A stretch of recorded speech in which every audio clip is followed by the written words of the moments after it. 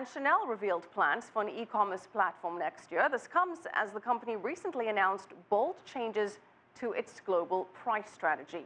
Jiayi explains why Chinese consumers are welcoming the news.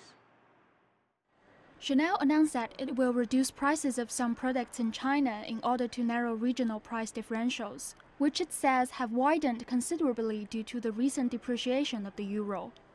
Some Chanel outlets in Shanghai already lowered their price last week, attracting long lines of happy shoppers. In its official statement, Chanel explained what caused the price differentials in the first place.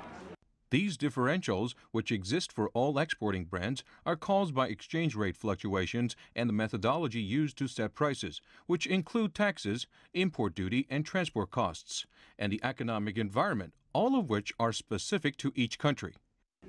The prices in China came down an average of 20%.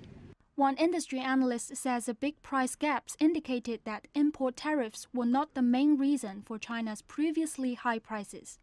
In a closed market or an emerging market, luxury brands will deliberately raise their prices. And one interesting phenomenon with luxury brands in this market is that the more you charge, the more buyers you get. Recently, however, more and more Chinese citizens have flooded foreign tourist markets to buy luxury products at cheaper prices.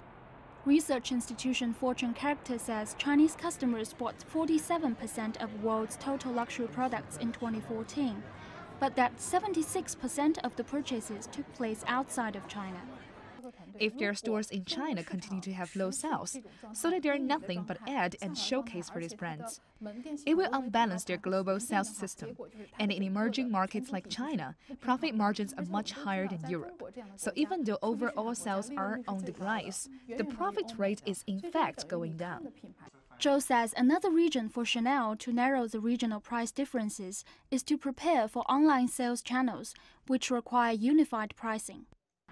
Following Chanel's move, other luxury brands including Prada and Dior have begun similar price adjustments in China as well. Jiayi, ICS4 CCTV, Shanghai.